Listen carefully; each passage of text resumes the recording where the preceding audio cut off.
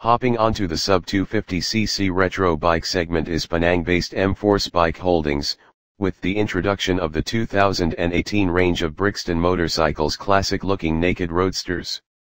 There are 3 models on offer: the BX150 at Rm8,988, the BX150X at Rm9,288 and the BX150R at Rm9,588.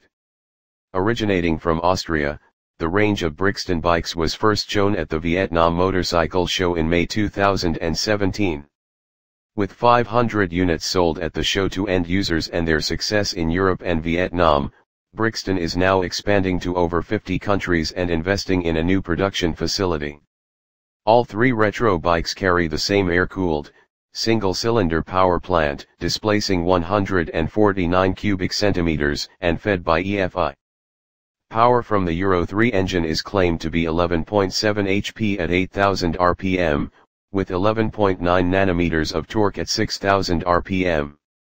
Power gets to the ground via a 5-speed gearbox and chain drive. Braking is done using a single disc front and rear with combined braking. Suspension is non-adjustable telescopic forks in front and preload adjustable dual shock absorbers in the rear. Inside the cockpit is a single combination analog RPM meter with LCD readout with digital speedometer. Weight for the BX series bikes is said to be 157 kilograms with fuel carried in a 14-liter tank, and LED turn signals and DRLs complete the fit-out.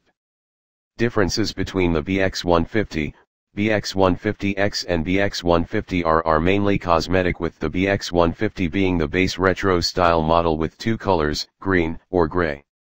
The BX150X comes with scrambler styling and painted matte green or matte black, while the BX150R is more cafe racer inspired and is available in red or silver.